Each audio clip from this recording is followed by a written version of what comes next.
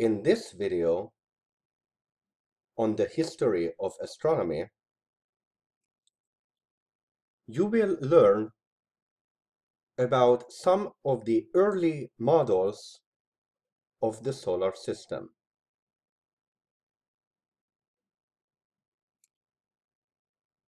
The first model is known as the geocentric or Ptolemaic model.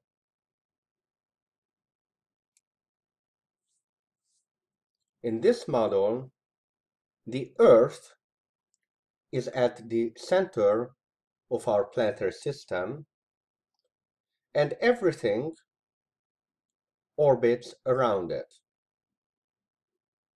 This includes our moon, the sun, and planets.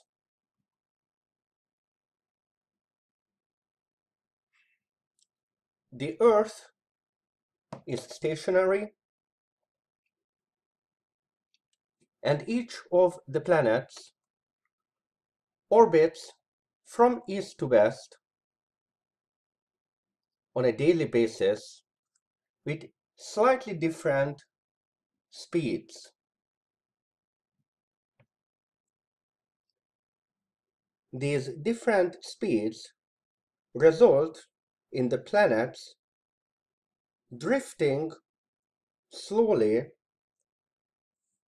from west to east relative to the celestial sphere behind.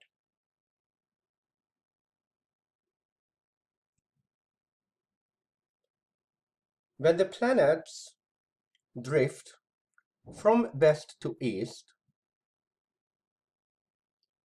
it is known as retrograde motion. However,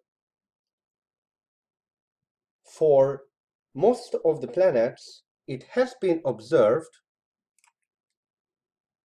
that on occasions they reverse course for a while and drift from east to west.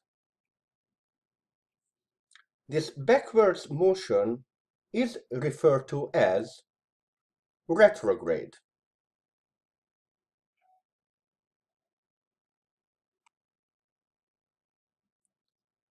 To explain this discrepancy, ancient Greeks proposed a system of epicycles.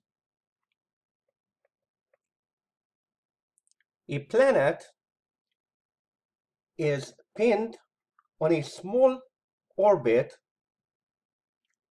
known as an epicycle, the center of which is what is orbiting the Earth.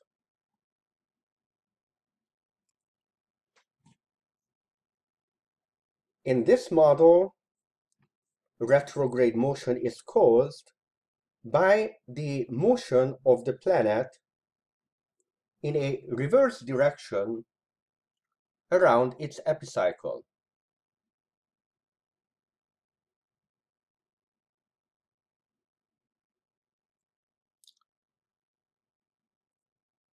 An alternate explanation for the motions in our solar system is the heliocentric model. This was first proposed by a minority of ancient Greek astronomers, but then was not rediscovered until about 2000 years later by Polish astronomer Nicolaus Copernicus. In this model, it is the Sun rather than the Earth that is at the center of our planetary system. The Earth is just another planet also orbiting the Sun. The only object orbiting the Earth is our Moon.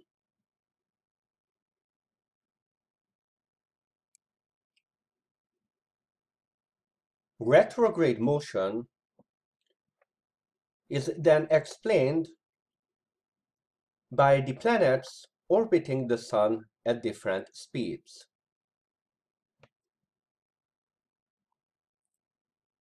Planets closer to the Sun orbit at higher speeds.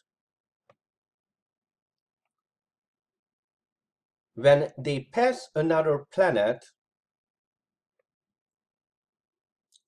the outer planet will appear to be moving backwards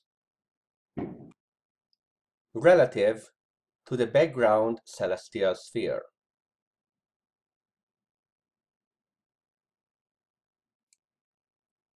Unfortunately, 16th century astronomy did not have the observational finesse to distinguish between the two models. In fact, even Copernicus had to admit this, and he kept revising his model by placing the Sun and the orbits of the planets off center and reintroducing epicycles. It wasn't until the 17th century that German mathematician and astronomer Johannes Kepler used accurate observational data to deduce the true shape and nature of planetary orbits.